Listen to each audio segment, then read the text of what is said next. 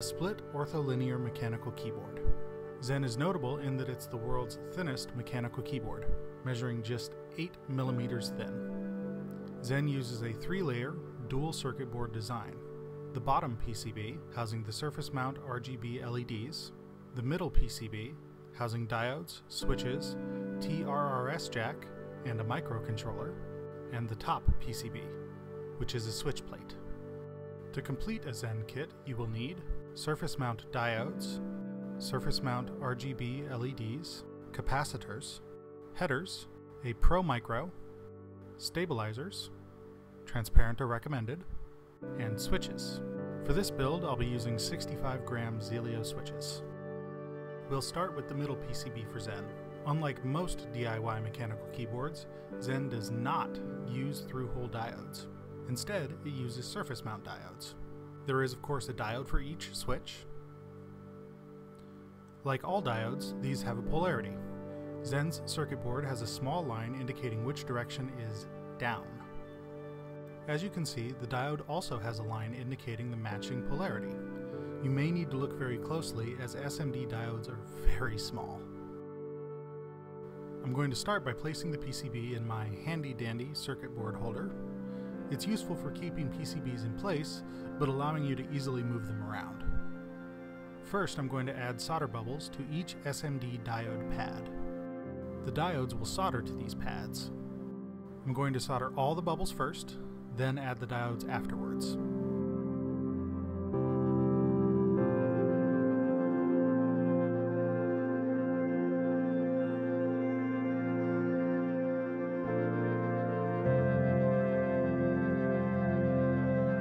Now it's time for the first diode. SMD soldering requires precision, so be careful. First, position the diode, holding it with your tweezers, then apply heat to the solder bubble until the diode leg melts into it. Then rotate the circuit board and solder down the other part of the diode.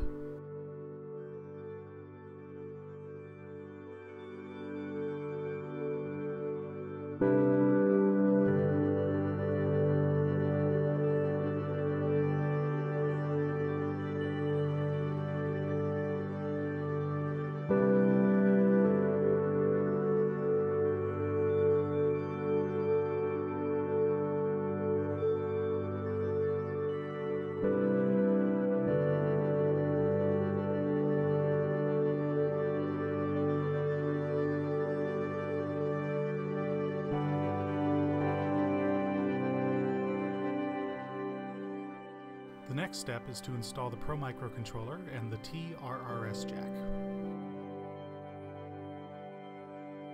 On the left-hand Zen, the Pro Micro is installed with the components facing up. On the right hand of Zen, like this one here, the Pro Micro is installed with the components facing down. This is very important.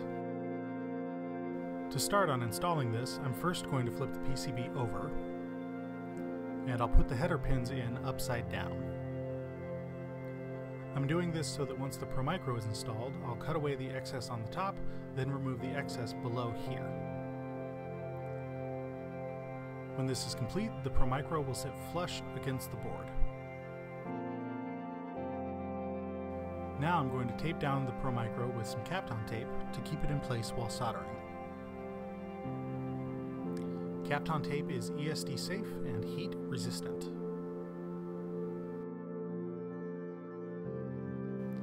I'm going to solder down the first 4 corners here, then remove the tape and solder down the rest of the Pro Micro.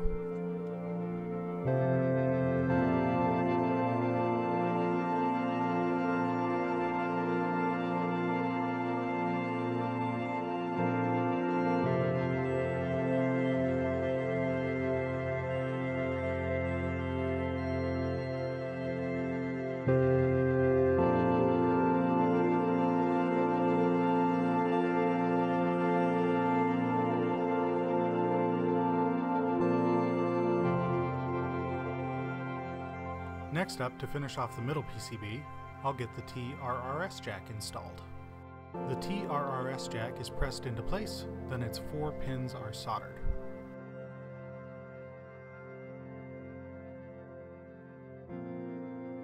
The bottom PCB is much like the middle PCB. We'll get started on this by adding solder bubbles to each of the pads. Each of these sets of 4 is for an RGB LED. We'll also get solder bubbles on the capacitor pads too.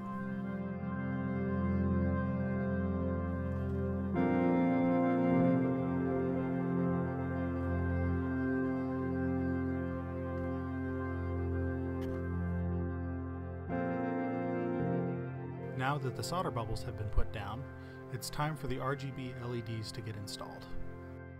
The RGBs are similar to the diodes in that they are directional.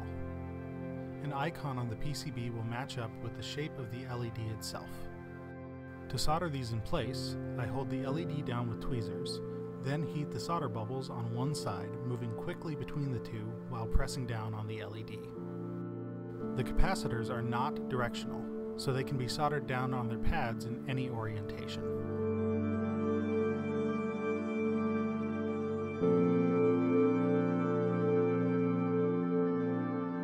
Now that the prep work on the bottom and middle PCBs is complete, we can start prepping to mate the two PCBs. On both of these PCBs, there are 14 sets of through holes. A 3-pin header is installed in each of these sets. These are used to mate the bottom and middle PCB together. The headers will be soldered to the middle plate first, but we'll start by putting the headers on the bottom PCB so that they'll line up correctly with the middle. I'll line these up, then solder the headers to the middle.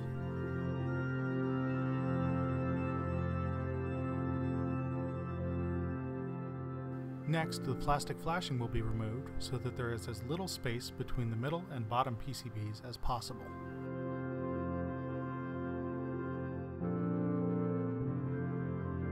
Now that the headers are soldered in on the middle PCB, it's time to prep the stabilizers.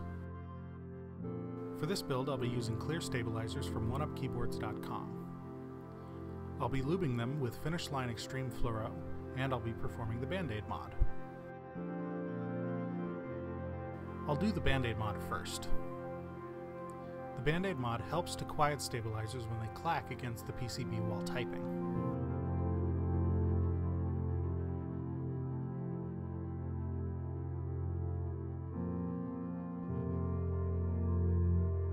I'll be adding lube here, here, here, and there.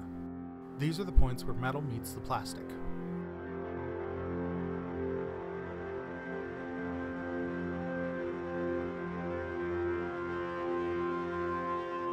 So with that, it's time to install switches. For this build, I'll be using 65-gram Zelio switches.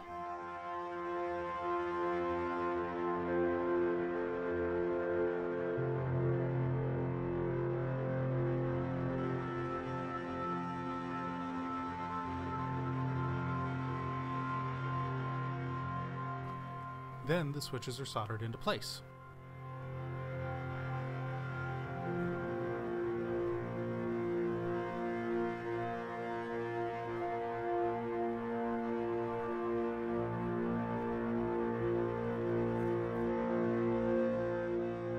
We've now got the middle PCB completed with all of its components installed.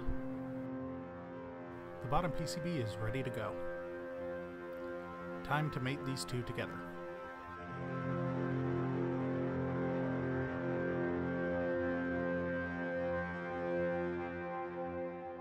I'm going to solder these 3 pins first. These are for 5 volt, data, and ground. So I'll solder this in and then test it to verify that it works before I proceed any further.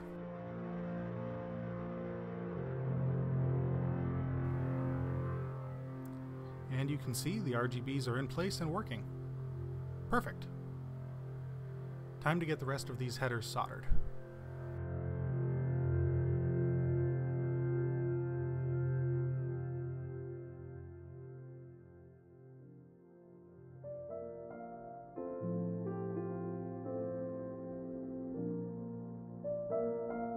Next, I'll get some rubber feet installed.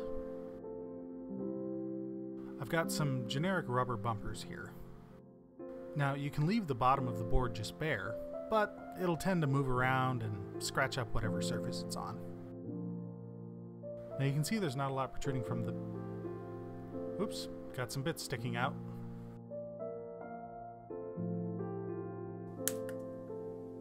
Now you can see there's not a lot protruding from the bottom of the board, so just some thin feet will do.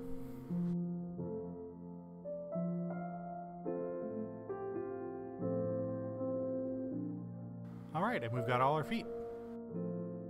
With assembly complete, it's time to install some keycaps. For this build, I'm using Signature Plastics SA Profile Modern Selectric.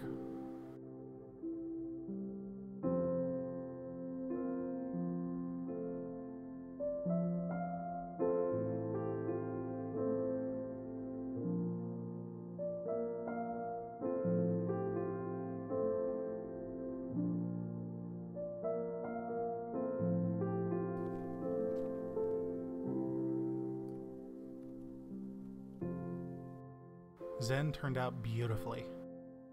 Zen's split ortholinear layout and thin profile, even with these high-profile keycaps, make it fantastic and extremely productive to type on.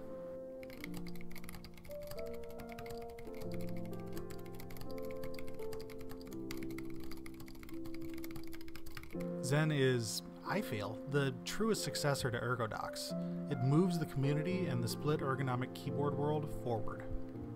Now Zen surely won't be my last split keyboard, but it's my favorite one right now.